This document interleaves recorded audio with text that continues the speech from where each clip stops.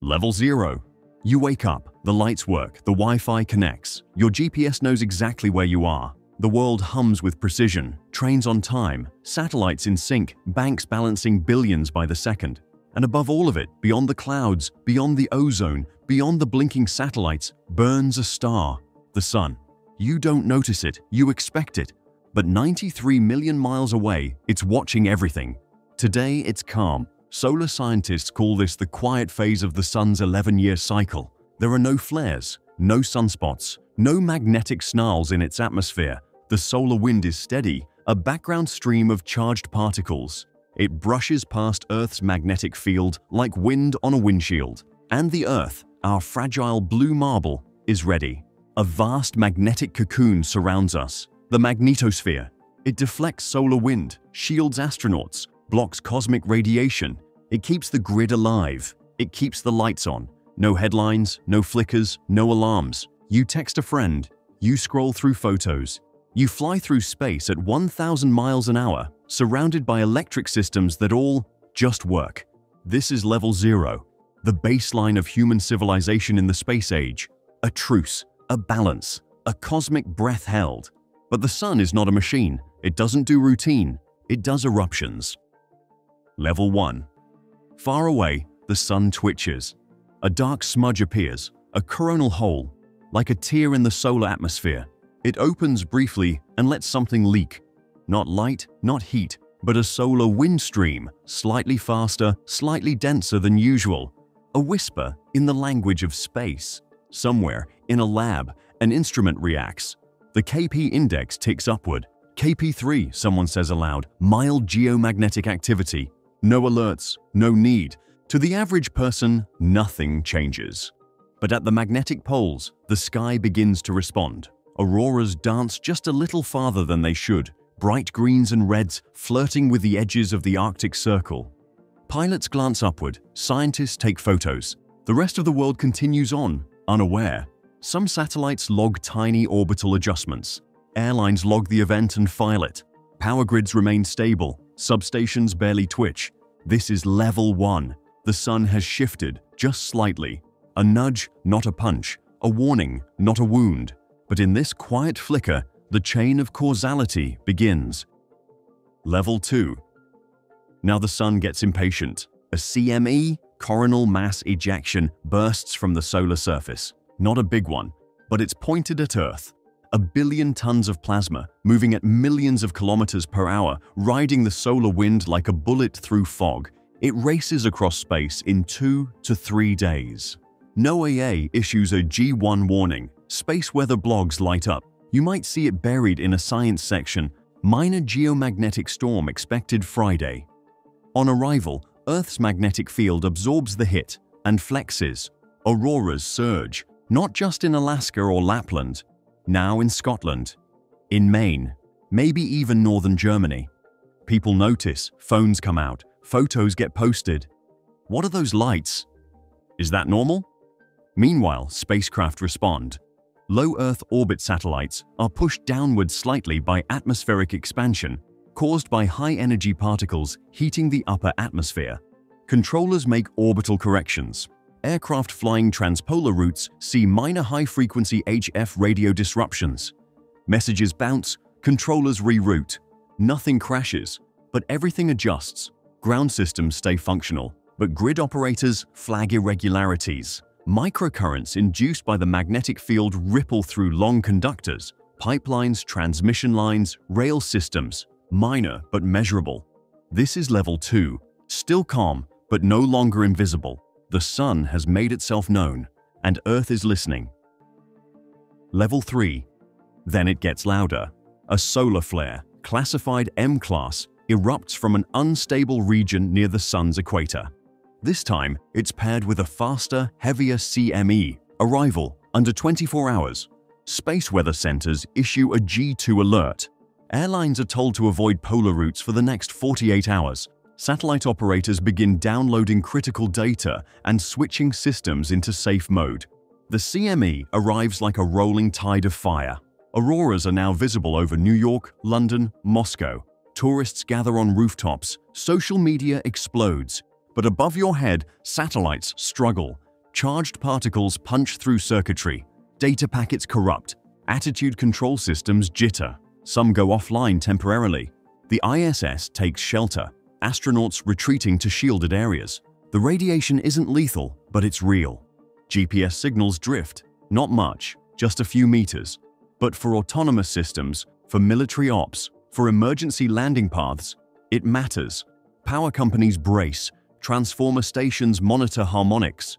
In some cases, protective relays trip automatically to prevent damage. Submarine cables, they hum. Induced currents slither across oceans. Engineers record anomalies. This is level 3, the tipping point where solar storms interfere with daily function. Still recoverable, still temporary, but you notice now because the sun is in your sky and in your life. Level 4. This is not a drill. An X-class solar flare, the strongest category, erupts from a massive sunspot group. The flare triggers a fast CME, traveling at nearly 2,500 kilometers per second. The sun is throwing a punch with both fists. Global warnings go out. NASA, ESA, NOAA. G3 storm expected. Prepare for infrastructure interference. Airlines reroute everything. Polar flights cancelled. Satellite-based navigation deemed unreliable. The storm arrives like a slap. Earth's magnetic field contracts. The auroral oval swells toward the equator. People in Texas see green skies. So do those in Beijing and Rome. Satellites report radiation alarms. Some shut down, others lose contact. SpaceX halts launches. NASA postpones missions. Oil pipelines detect strange voltages. Data centers see server resets. Radio blackouts hit HF and VHF frequencies. Military comms drop across the Arctic. At ground level, transformers scream. Literally, substations overheat. Control rooms watch dials spike. Some areas in Scandinavia and North America experience local blackouts. Not total, but meaningful. Hospitals switch to generator backup. Airports delay flights due to navigational uncertainty. Emergency management centers activate. News anchors explain what a geomagnetic storm is. It's suddenly relevant. This is level 4, when solar storms become national security issues, when infrastructure takes damage, when people realize that space weather isn't science fiction, it's tonight. Level 5. This isn't theoretical anymore. It's historical. March 13, 1989, Quebec. A storm of this size hit before. The CME slammed into Earth. Within 90 seconds, the entire Quebec power grid failed. 6 million people plunged into darkness. Power transformers melted. $13 billion in damages, and that was before the internet. Now, the same kind of storm hits again, only we're more vulnerable. Smart grids, GPS agriculture, satellite internet, global finance. Every layer of life is digital. The flare was X20, stronger than 1989. The CME arrives in under 19 hours. Everything is locked down. Space agencies go dark. Every backup activated. Auroras visible from Mexico City, from Cairo, from Bangkok. Satellites drop like flies, not destroyed, but disabled. Communication outages spread. Military satellites go into hardened shutdowns. In some regions, power grids collapse. Not brownouts, blackouts. The interconnection works against us. Failures cascade. Some transformers catch fire, others detonate. Hospitals face hours without grid power. Data centers scramble for backup fuel. Air traffic halts over entire regions. Without navigation or comms, it's too risky. On Earth, billions feel the ripple. Wi-Fi gone, cell towers offline, ATMs freeze, banks stall. People begin to panic. Is this the big one? This is level 5, the maximum observed level of geomagnetic destruction in recorded human history. Not extinction, not collapse, but it's a warning shot, and we've already seen it once. The only question is, what if the next one is worse? The following levels are fictional extrapolations based on scientific modeling of extreme solar storm scenarios. These events have not occurred, but are possible under worst-case conditions. Level 6. It didn't miss this time. A CME the size of a planet, dense as iron, is hurtling toward Earth. An X-45 class solar flare, the biggest in modern memory. It travels fast, 2,000 kilometers per second. Impact in 17 hours.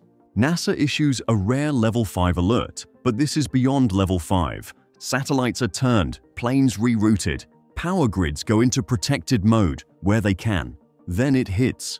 The magnetosphere roars, a global shockwave of magnetic compression. Charged particles hammer through the upper atmosphere, and suddenly, everything surges. Transformers explode. Not a trip, not shut down. Explode. Power grids in multiple countries collapse within minutes. North America, Western Europe, large parts of Asia. Gone. Substations fry. Circuit breakers melt. High-voltage transformers, each weighing over 100 tons, each taking months to replace, become scrap metal. Hospitals switch to backup power. Water pumps stop. Cell towers fail one by one. Satellites begin spinning, burning through their onboard batteries trying to stabilize. GPS is out. Air traffic grinds to a halt. Communications fragment into chaos. Some regions still have power, for now, but the global network is broken. And in the dark, coordination dies. This is Level 6, a complete breakdown of electrical infrastructure in developed nations. Not fictional, just extreme. We knew this was possible. We just didn't think it would happen. Level 7. It's been 3 days. The lights haven't come back, not because no one's trying, but because no one can. The equipment is fried, the backups are gone. And the factories that build the parts, they don't have power either. International flights are grounded, airspace is silent. Ports have become parking lots of stalled cargo ships. Railway signals are dead. Fuel pipelines can't pump. Cities run on emergency reserves. And then they run out. Governments declare national emergencies. Not just one, all of them. Borders close. Embassies evacuate. Trade freezes. You used to swipe a card for groceries. Now you wait in line with cash, if the register even works. Most places just stop selling and start rationing. Every country looks inward. Fuel hoarding, water storage, martial law in some regions. In others, chaos. Some militaries step up to maintain order. Others collapse from within. On the news, when you can find a working television, world leaders speak from candlelit rooms, promising calm, calling for patience. They don't sound calm. The internet works in fragments, peer-to-peer. Old forums come back. Radio becomes king again. You're told to stay home, boil water, avoid unnecessary travel. Do not panic. But grocery store shelves are empty. ATMs don't work. And outside, you hear people shouting. This is Level 7, a fractured planet. Not destroyed, just severed. Every nation for itself. Every neighborhood, eventually too. Level 8. It's been 4 weeks. Still no national grid. Still no satellites. You've adapted, sort of. You charge your phone with a solar panel. Not to make calls, but to use the flashlight. You cook with fire, wash clothes by hand. You walk to get water. You walk to get news. And most days, there's no news to get. Across the world, massive cities begin to empty. Without power, water, or food logistics, skyscrapers become tombs. People move inland, towards small towns, away from population centers that no longer function. Rural communities thrive, if they were prepared. Old farmers, preppers, villages with wells, places with seeds and tools instead of code and cables. You hear rumors of digital reboots, tech hubs trying to rebuild servers, factories restarting by generator, but none of it reaches you. Communication is local now. Ham radios, paper notes, face-to-face. Banks have collapsed. Digital money? Useless. Gold is heavy. People trade sugar for batteries. Antibiotics for fuel. Knives for everything. Governments haven't disappeared. They've just shrunk to what they can physically control. The world hasn't ended. But it's no longer a world, just a scattered mosaic of isolated systems. This is Level 8, not an apocalypse, but a reversion. A time machine dragging civilization backward in real time, all because the sun lost its temper. Level 9. 5 years later, you haven't heard from the other side of the world since the first storm. You assume it still exists, but you don't know. The skies are quiet. No contrails, no satellites. The stars are clearer than ever, but no one is looking through telescopes. They're too busy surviving. Children grow up without knowing what the internet was. They know fire, mud, rope. They learn to forage, to farm, To stay warm without power, you remember climate-controlled rooms, washing machines, doorbells. Now, those memories feel like fairy tales. Old hard drives are scavenged like relics, not for reuse, for parts. Someone shows you a Kindle once, still charged. The words still glow. It's a miracle. You read it in silence, surrounded by people. No one else can. Most digital libraries were never printed. They're gone. You hear of pockets of technology, self-sustaining facilities in Scandinavia, in Patagonia, in the Rockies. Places with stored knowledge, solar arrays, seed vaults, medicine. You don't know if they're real. No one does. Cities still stand. Skyscrapers loom, cold, empty. But progress has reversed. The global supply chain? Gone. Space travel? Gone. Digital systems? Mostly gone. The solar storm didn't just destroy infrastructure. It interrupted continuity, and now humanity climbs back up the ladder, barefoot and blinking. This is level 9, where survival outpaces ambition, where history books become how-to manuals. And the question isn't how fast we can advance, but whether we can remember how. Level 10. 50 years later, the Earth is green again. Forests have crept into suburbs. Deer drink from mall fountains. Wolves nest in parking garages. Birdsong echoes through city halls. The sun still rises, indifferent, consistent, its cycle-long reset. No new storms, just silence. And on the ground, humans remain. Fewer, scattered, resourceful. You walk past crumbling solar panels overtaken by vines. Old wind turbines stand like fossils. Radio towers bend and rust. Children run barefoot over cracked pavement. They do not know what it once was. Only that the world used to be loud, and now it's quiet. In a library, half collapsed, half forgotten, you find pages, paper, ink, diagrams, notes, the remnants of a species that reached for the stars. You keep it, you share it, you build. Slowly, the infection of electricity has been burned out. But so has the infection of overdependence. What rises next is smaller, softer, maybe wiser. Level 10 isn't extinction, it's a correction, not by a virus and not by a war, but by the sun, the same star that gave us light, gave us energy, gave us life. And when we flew too close, it reminded us, you don't conquer the sun, you live beneath it, and you listen. With this, we come to the end of our video. Keep loving our content and subscribe for more content like this.